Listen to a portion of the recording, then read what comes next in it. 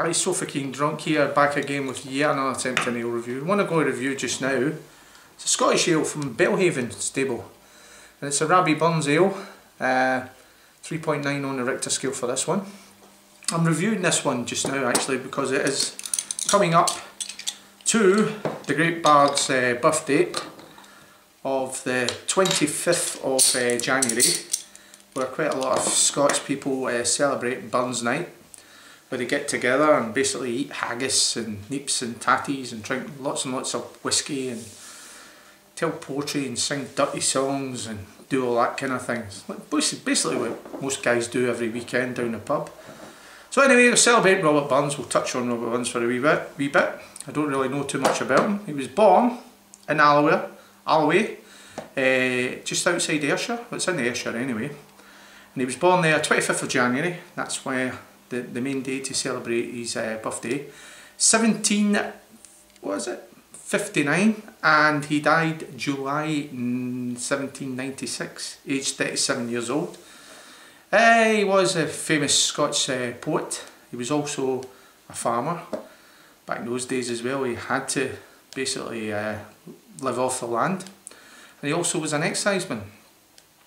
And apart from all that, he was also a mad shagger. Yes, he liked the ladies. He sung a lot of, wrote a lot of poetry and sung a lot of songs about the fairer sex, and basically he loved them that much that he had 12 children to 4 of them. So good on you, Rabbie. So anyway, moving on to the beer, and it's a Robert Burns Ale. It's in a clear bottle, which a lot of guys out there are going, oh, skunk, skunk, don't want to see skunky beer.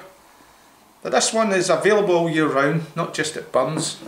I don't know for the rest of the UK right enough, but it is available all year round for us in Scotland.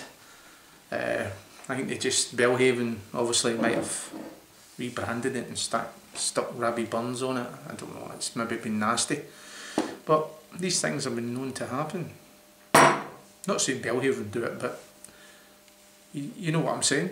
So anyway, here we are. It's a sort of dark, sort of brown, chestnutty red maybe colour about it. Nice sort of foamy white head on it. So anyway, we'll get in here for the nose and see what the Rabbie Burns Ale has to offer on the nose.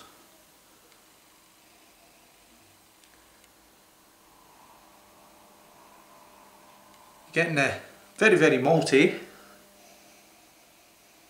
A little bit of nut in there.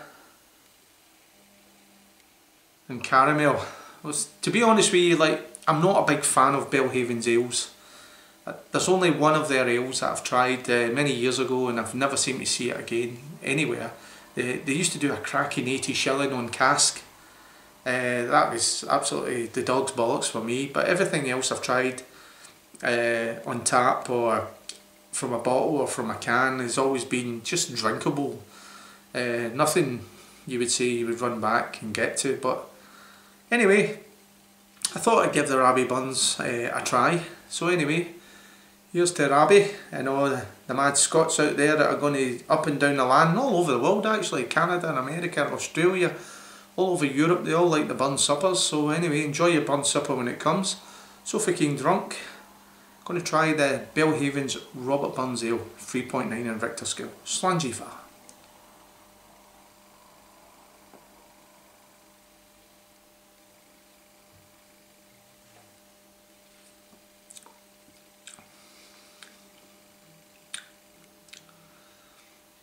It's basically everything I got in the aroma. Lovely caramel going through it. A little bit of nut. Not very carbonated actually, but it is quite, which is unusual for me to say, it is quite a thick beer.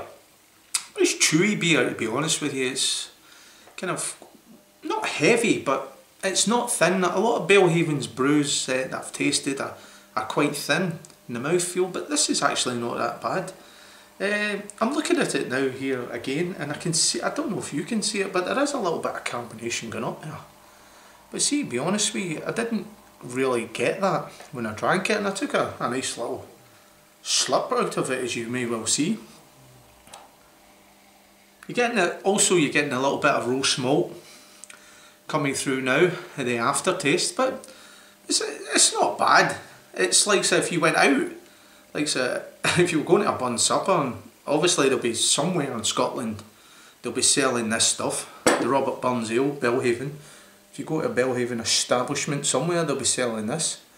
And you saw it, have a go at it, it's actually alright. See if you like your dark beers, it's not a world beater, but if you're going to session on it to get into the occasion of a bun supper, and you're wanting a few beers before you pack yourself up in the haggis, neeps and tatties and your steak pie, your cocky-leaky soup and your cheese and oat cakes, and then the best part of a bottle of whiskey.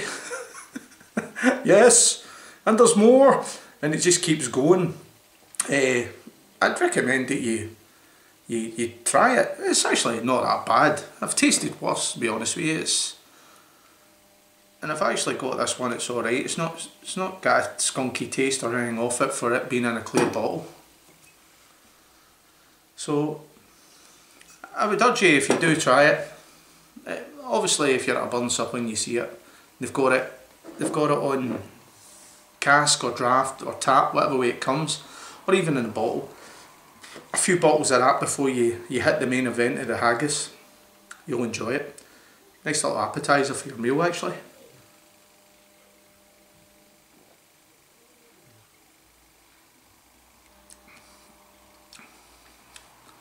Yeah, it's nice and caramel now. I love caramel in the beers anyway. Nice caramel taste, a little bit of nut, very subtle nutty taste, and the roasted malt coming in there as well. Very, just a basic beer, but if you're going out for a session, a one-off session, and you want to have a traditional night, it's one for that anyway, I'll give it that. So anyway, I'm going to give the Belhaven's Best, the Robert Burns Ale, 3.9 on a Richter scale. If anyone wants to know where I got it in Asda. In Asda we're doing it in special. Getting nearer to Burns, I bought this before Christmas. Now getting nearer to Burns, they'll probably put the price up. So in January you might not get it as cheap as what I got it. I got this fairly cheap, just before Christmas. So anyway, if you see it, 3.9 on a Richter scale, if you see it, pick it up. If you fancy being a traditional Scot for the night, have a go at it. It's worth that anyway.